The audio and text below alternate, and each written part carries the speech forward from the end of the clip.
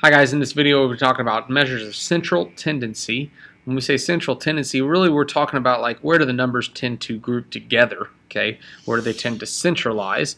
And so we got mean, median, and mode here, and I'm not going to go through those definitions because you've done those before, but if you need to read through them, remember just mean is the average, median means the middle value when you list them from first to smallest to greatest, and then mode means which one happens most often. The only one that might trick you up is if we do have a set of values and we list them from greatest to smallest to greatest, and there seems to be two middle values, you take those and you average them together, and that gives you the median.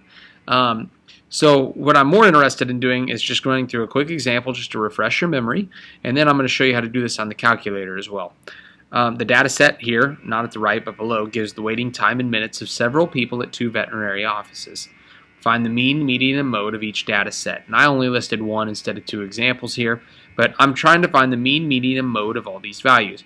So if I wanted to do it by hand, for the mean I would have to just add all these values up and divide by how many values we have. There's 1, 2, 3, 4, 5, 6, 7, 8, 9, 10. There's 10 values. So I'm going to add them up and divide by 10.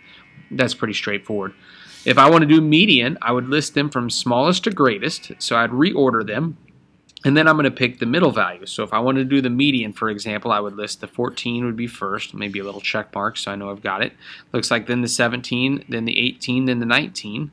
14, 17, 18, 19. I got 4 of the 10.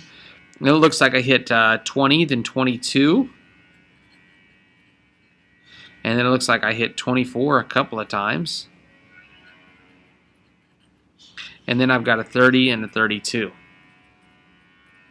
And if I wanted to do median now, I would look at these and I would say, okay, 10 values. So I go 1, 2, 3, 4. Ooh, there's 2 middle values. It's 20 and 22 seem to be the middle values right here. And so I take the 20 and the 22 and I add them up and divide by 2. Those would average out, of course, to 21. So your median would be 21.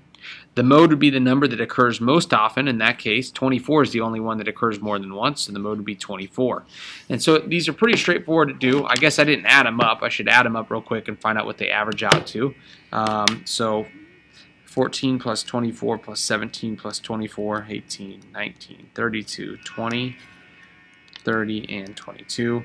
Add them up and divide by 10, and it turns out that the mean is 22. Okay, pretty simple stuff, right? That's like middle school math for most of us. Let's you go through and figure out how to do this on the graphic calculator instead. Okay, so here's where the magic happens. And before I do this, I just want to make sure that you have gone and watched this video on the invalid dim error, okay, because that is going to cause you heartache whenever you go through and start doing statistics on the calculator, okay? Make sure and go watch the video about that on my channel about how to take that off, okay? What we're going to do is we're going to go into the stat menu. And so when I click statistics, it gives me a couple of options. Up here at the top it says, do you want to edit the stats? Do you want to put some stats in? Which in this case we haven't done anything yet, so we're going to. Do we want to do calculations with our statistics, or do we want to run some tests? I'll tell you, for Algebra 2, we won't do anything but putting values in and doing a couple of calculations. Very easy stuff, okay? So let's go through and let's edit our statistics. In this case, we only have one set of values, so if I had 2, I would do X and Y coordinates next to each other, but here I'm just doing 1.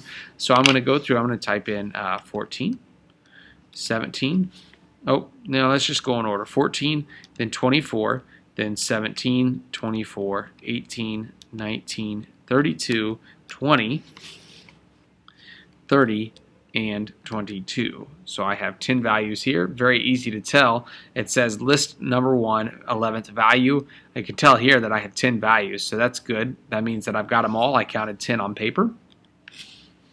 Now, in order to do stuff with this, I'm done entering information in, so I'm going to hit second, and then I'm going to quit out of the menu. I'm going to go back to my main screen. Now I'm going to go back into the statistics menu, and this time instead of editing, I can sort ascending. That'd be nice. I can sort descending. That'd be pretty nice. I can clear all my lists. That'd be pretty nice.